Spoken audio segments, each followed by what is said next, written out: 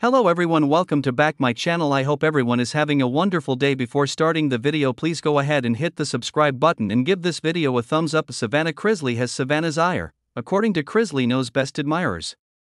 The reality TV star also didn't appear to comprehend how she had earned the fury of her fans. Discover how Savannah stunned her audience when she broke the news that Nanny Faye, a cherished Chrisley Knows Best fan, had passed away. Find out what her clickbait post was really about afterwards. Fans of Chrisley Knows Best were devastated when Savannah Chrisley announced the death of Nanny Faye on Instagram. But when the truth came out, Savannah's fans were repulsed by her dishonesty. According to The Sun, the situation became complicated when Nanny Faye's grandson shared the news of his great-grandmother's death on TikTok. She was 98 years old. Plus, he spilled the beans on Nanny's health problems, including her cancer diagnosis. Still, 26-year-old Savannah shifted her attention to her Instagram stories. She spilled the beans about Nanny's demise. "We are sending our condolences on the death of Nanny Faye," Savannah wrote with a photo of her 80-year-old grandma. Nanny Faye Chrisley fans were perplexed by the statement, which mentioned that 98-year-old Nanny was dying, and the photo, which showed Todd Chrisley's mother Nanny Faye, who was 80 years old. It was widely believed that Todd's mom had died. However, as the truth came out, fans were furious with the Chrisley Knows Best actor for disappointing them. Someone even went so far as to write, "Oh my God. Just why did she do that?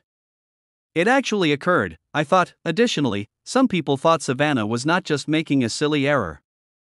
Example, "There's no way she posted this and thought it was okay," one critic shared. "Whoever did this lacked any sense of humanity or logic, and I would have believed and clicked because of it. I would have clicked since I watched the show and thought Nanny Faye was great. It's sick of her to do that." "Oh my." Still, gross was one way to describe Savannah. "I always grew up being told that if you're going to lie, don't ever say that a loved one passed away or is sick," the critic pointed out.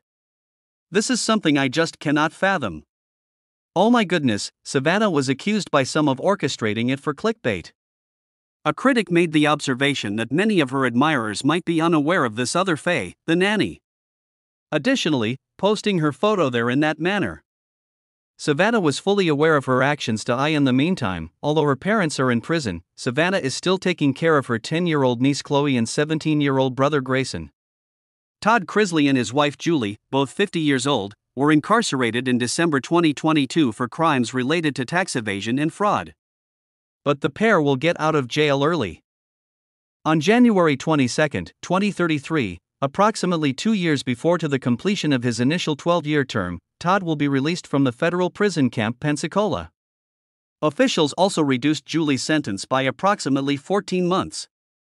Thus, the Chrisley Knows Best grandma will be discharged from the Federal Medical Center Lexington on October 19, 2028. Share your thoughts with us. Was Savannah's post clickbait on purpose, or did she make a mistake?